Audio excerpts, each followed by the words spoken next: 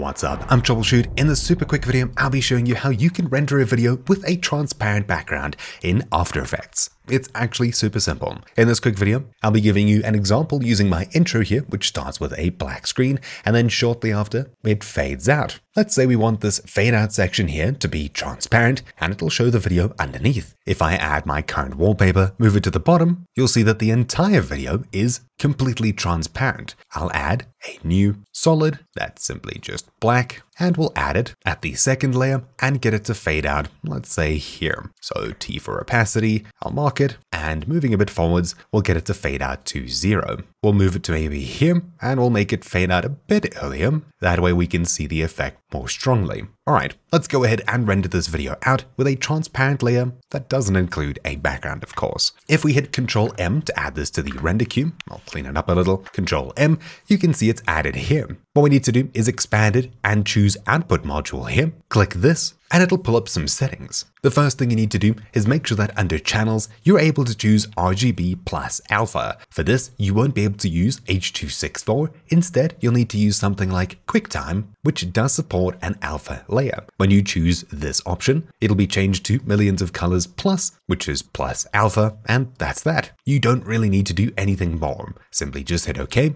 choose an output file, then simply send it off to render. That's it. You've now successfully exported a video with a transparency layer. If we drop that into Premiere, for example, just like that, you'll see that the video starts off with a black background and fades away to show our video underneath it. It's working exactly as we would have hoped. There is another way that we can do this if you absolutely need to use H.264 instead. If we choose to export, we can choose from the options menu H.264, RGB, and render out the video once so we can get the foreground, and we can send the same video off to render once more. This time, from the dropdown, we'll choose alpha. This video will only have what is supposed to be transparent and what's not. I'll call a normal video just intro, and the alpha video intro alpha. Doesn't really matter though. We'll render both of these, and when these are both done, you'll see that the first video has the background included all the way through, and the second video is just a pure white screen that, at the end, slowly fades to show only what is visible in white. In Premiere, we can add our video which has the background included all the way through, and on top of it, we can add the alpha layer as such. Obviously, we can't see through it just yet, so choose the foreground. From the effects panel, we'll be searching for matte,